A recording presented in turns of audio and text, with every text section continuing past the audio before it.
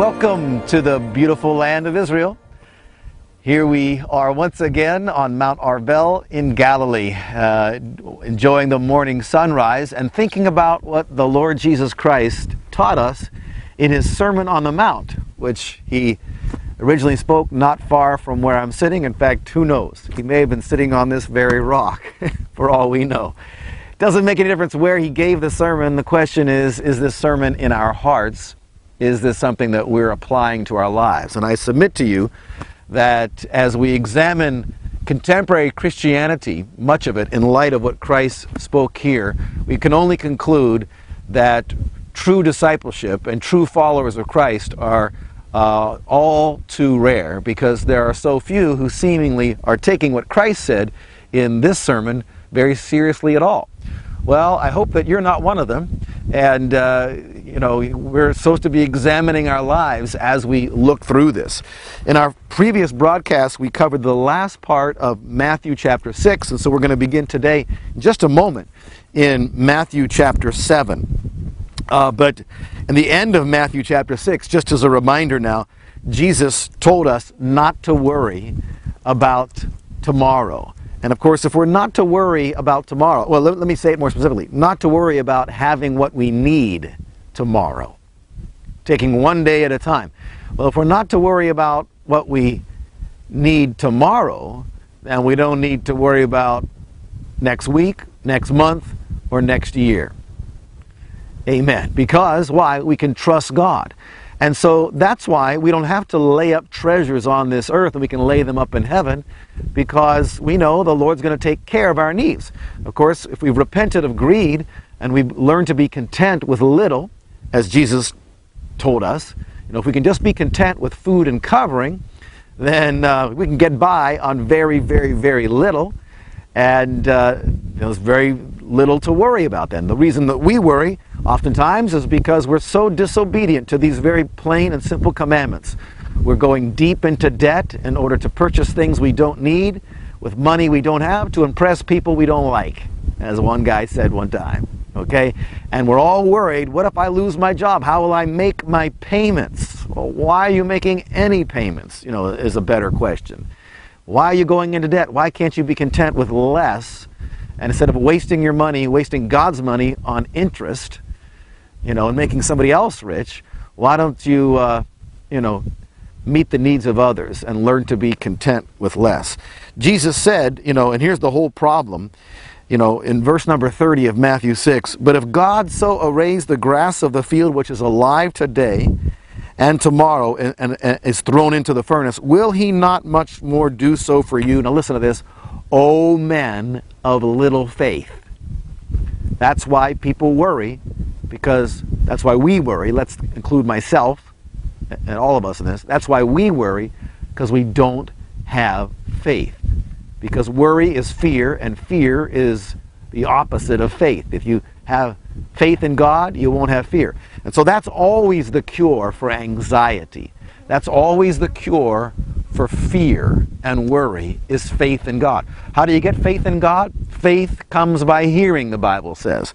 And in order to not worry about tomorrow, you just have to have faith in what Jesus said right here. Not going to worry about tomorrow.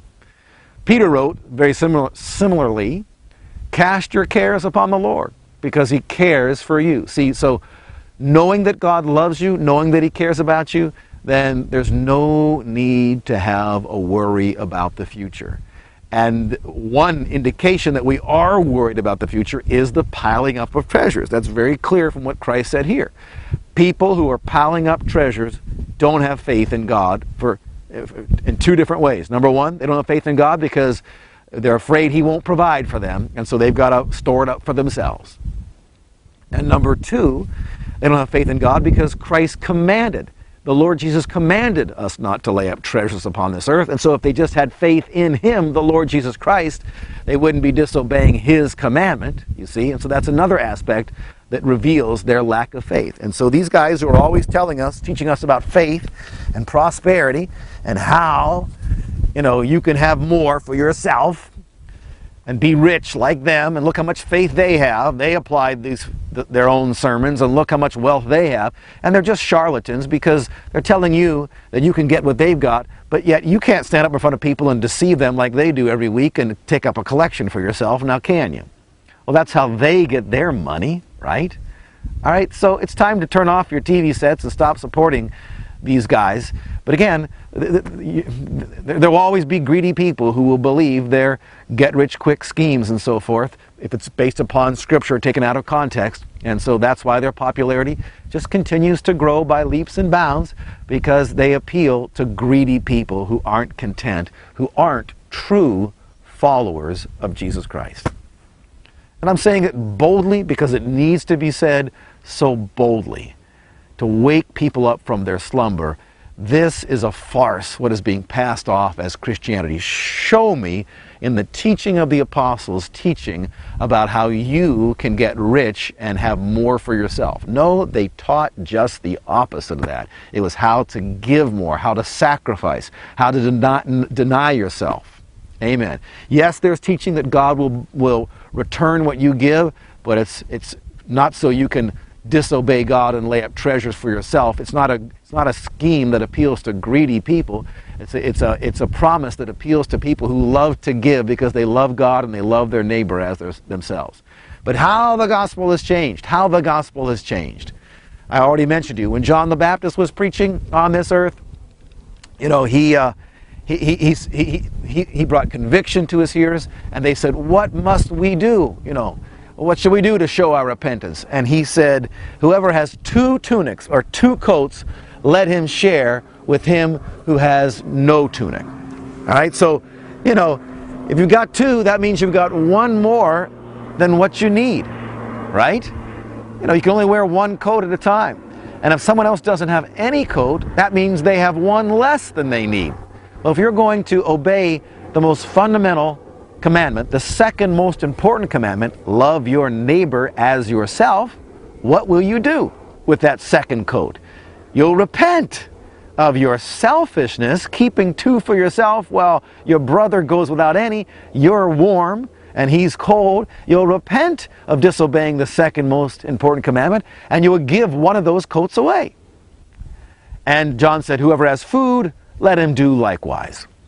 So if you've got more food than what you need, you'll share it with him who has no food. That's just a simple application of loving your neighbor as yourself. Now the gospel's changed. Today the gospel is something like this. Oh, you poor American, you only have 5 coats. You're living in poverty. Look at me. I'm driving a Rolls Royce and I can buy the most expensive suits. Look at my tie, it's worth $200. And you only have 5 coats and several of them are kind of shabby.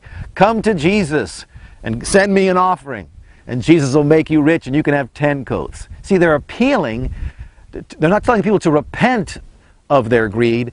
They're fueling the greed of people using the Scripture, turning Scriptures out of their context.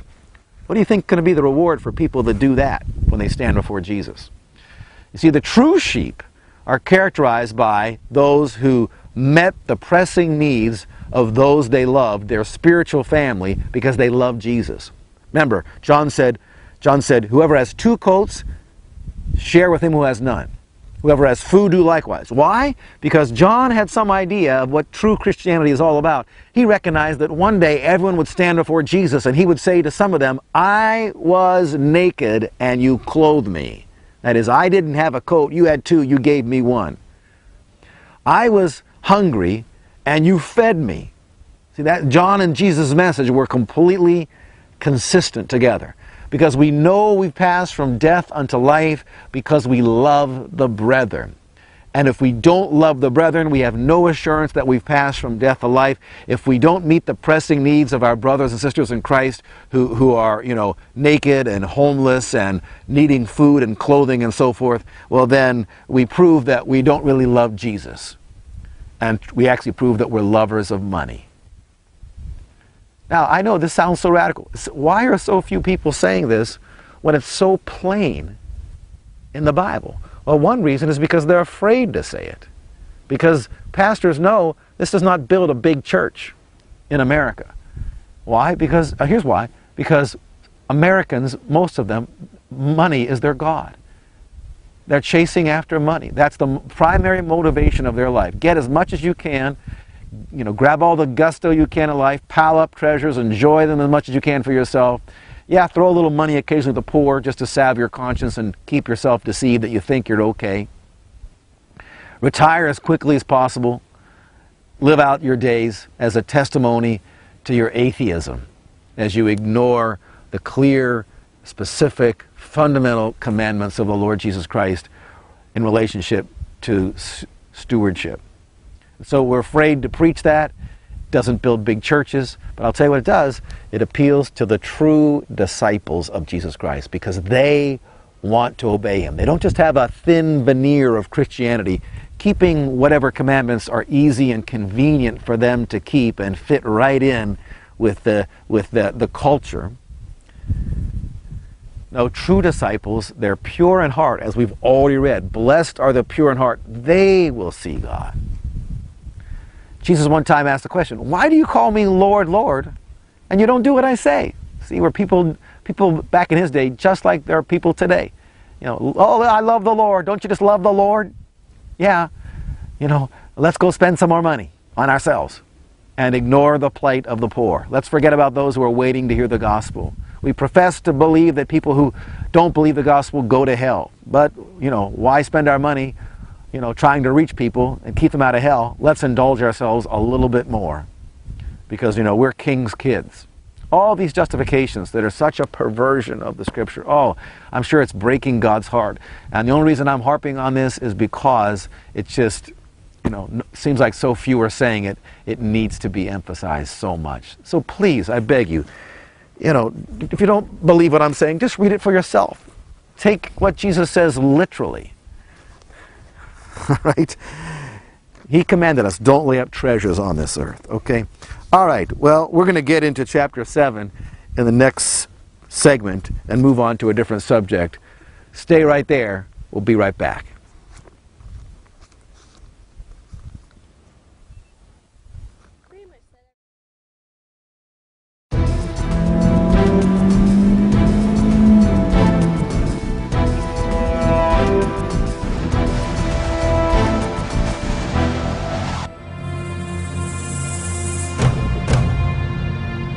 Hey, I'm sitting along one of the most well-preserved streets in the ancient Roman Empire here in Ephesus.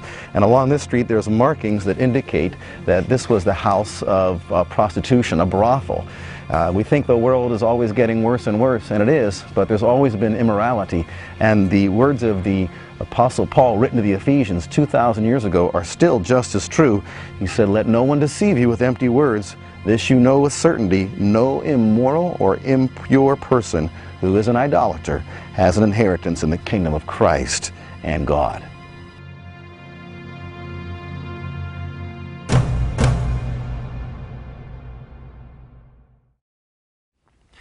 Alrighty, welcome back. I want you to open your Bible, if you would, as we continue our study of the Sermon on the Mount, to Matthew chapter 7. And so technically, we're 2/3 of the way now through this sermon. And we're now into the third of 3 chapters, Matthew 7. Here is a very well-known statement by Jesus, "Do not judge, lest you be judged yourselves." That's in verse number 1. And people are always quoting that. But as is often the case, in so much of what is quoted from Jesus, it's quoted out of context, and therefore then it is misunderstood and misapplied. And many folks say that this means that we shouldn't examine anybody or do an appraisal of anybody because Jesus said, don't judge. It's often tied in with the statement, we don't know what's in people's hearts, and so therefore we can't judge. Well, that is somewhat true. We certainly don't know what's in people's hearts like God knows what's in people's hearts, but do you understand that God does not know what's in our hearts by virtue of the fact that He uses some kind of X-ray vision? He puts on His X-ray glasses and He goes, and He looks deep into our hearts and He sees, greed there or lust there or whatever. There's no need for God to do that. God looks at our actions, and that reveals plainly where our hearts are at. We've already read this. For example, Jesus said, wherever you put your treasure, that's where your heart is. Jesus one time said, out of the abundance of the heart, the mouth will speak. And so the actions reveal what is in our hearts. And so we too can appraise what is in people's hearts, in some cases to a certain degree now, don't take this too far, by looking at their hearts. If a person commits adultery, we know what's in their heart. Adultery. Okay? If a person steals or is a swindler, we know what's in their heart. Greed. Thievery. Swindling. Okay? That's very clear. Now, Jesus is not saying here clearly that we should not ever appraise anybody, and I'll tell you why we know that. Because in the same section, for example, if we just skip over momentarily the first few verses and go to verse number 6, Jesus says, do not give what is holy to dogs, and do not cast your pearls before the swine. Well, he's not talking about literal dogs and literal pigs. He's talking about people who don't appreciate or value what you're giving to them, spiritual truth, naturally. And so in order to obey Christ in this, we have to make a judgment. Who are the dogs that we are not to give holy things? Who are the pigs that we are not to cast our pearls before?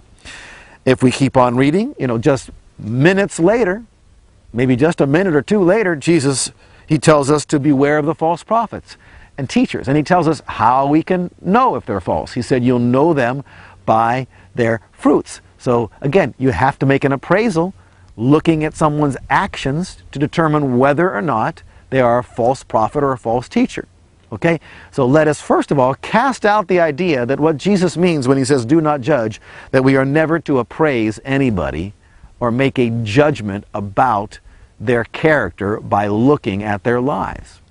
Okay, now certainly, we would never want to make a false judgment in that we make an assumption based upon insufficient evidence, right? Okay, Jesus one time said, it was a commandment, speaking of how people had misjudged him, he said, judge with righteous judgment. And so that requires a looking at all the facts and making sure that we're not making a misjudgment. All right, now, specifically, what does Christ mean? Do not judge, lest you be judged yourselves. For in the way you judge, you will be judged, and by your standard of measure, it shall be measured to you.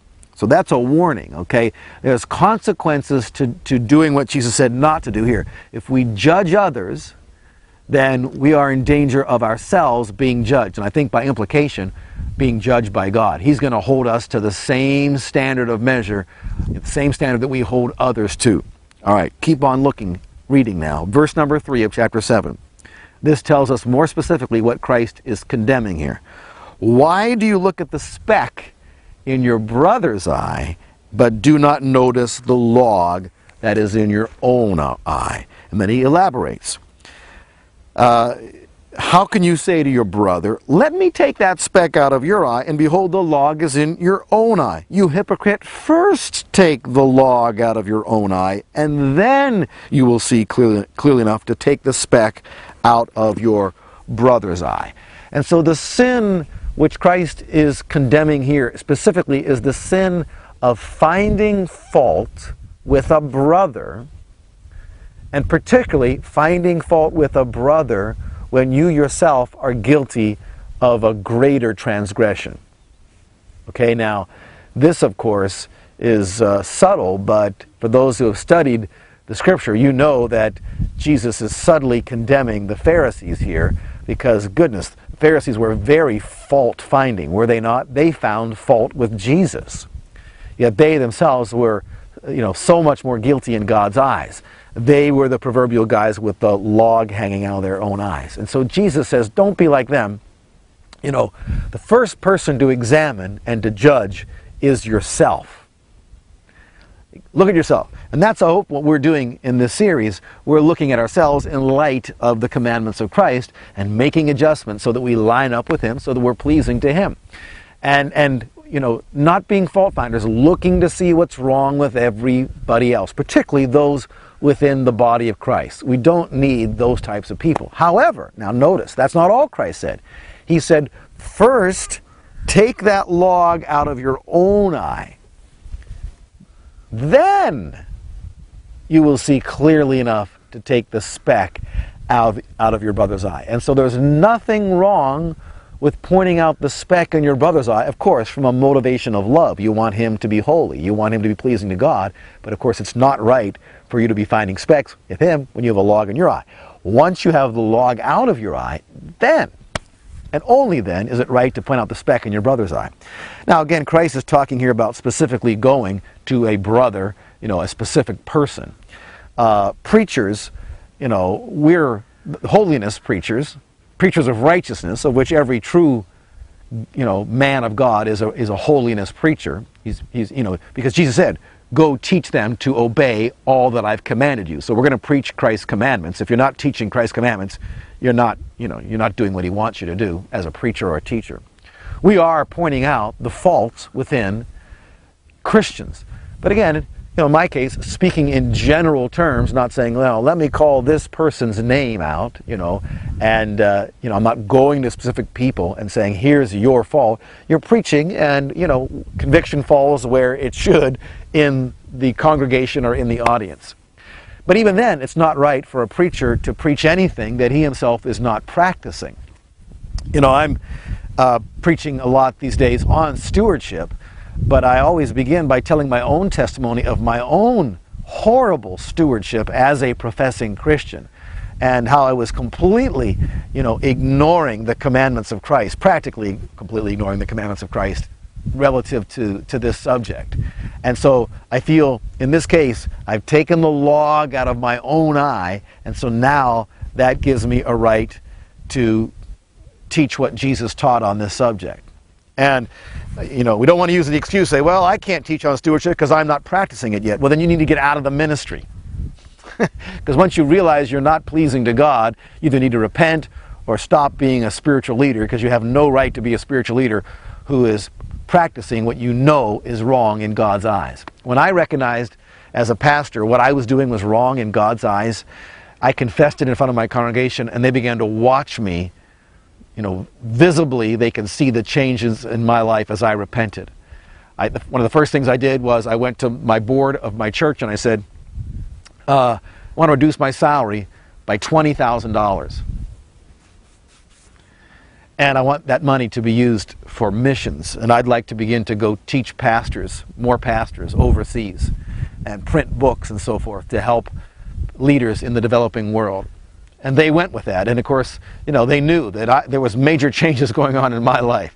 When my congregation saw me sell the house of my dreams, which we had just built on 10 acres in the country, and scale down in that regard, they knew something was happening. And I felt then I have a right to say something to them. Here's why I'm doing this, because this is what Jesus said we should do, and we should not be laying up treasures on this earth, and so forth. Okay? So I'm just trying to give you the principles here. So,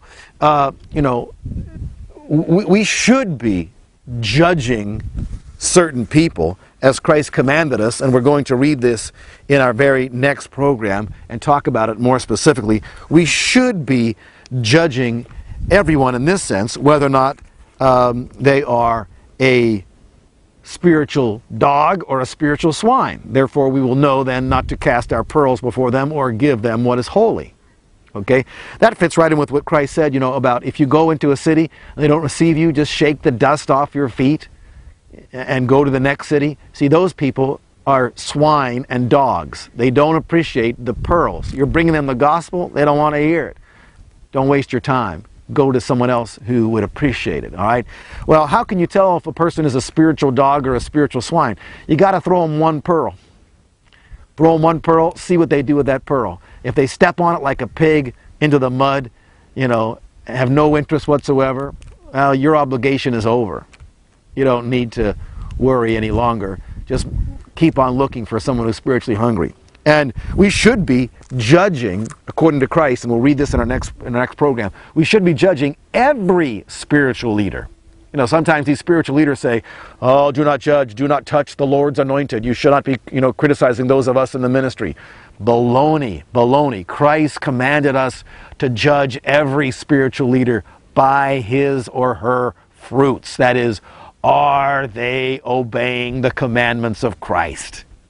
Because that's what they're supposed to be doing, is leading us into holiness. And if they're not holy, how are they going to lead us into holiness? Right? Right. Okay, so you know them by the fruits. So we should be examining them all. When Christ speaks here about do not judge, if we keep reading the next verses as we have done now, you see very plainly the kind of judging he's condemning, finding a speck in your brother's eye, particularly when you got a log in your own eye. Okay? Hey, thank you. We're making progress. Hope to see you next time. Until then, keep following Jesus with all your heart. God bless you.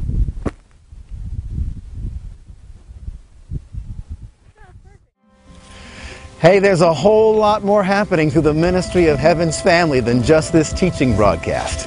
Heaven's Family consists of 3 divisions, the first of which is Shepherd Serve. And through the ministry of Shepherd Serve, we are literally equipping thousands of hungry pastors around the world with vital biblical truth every single year.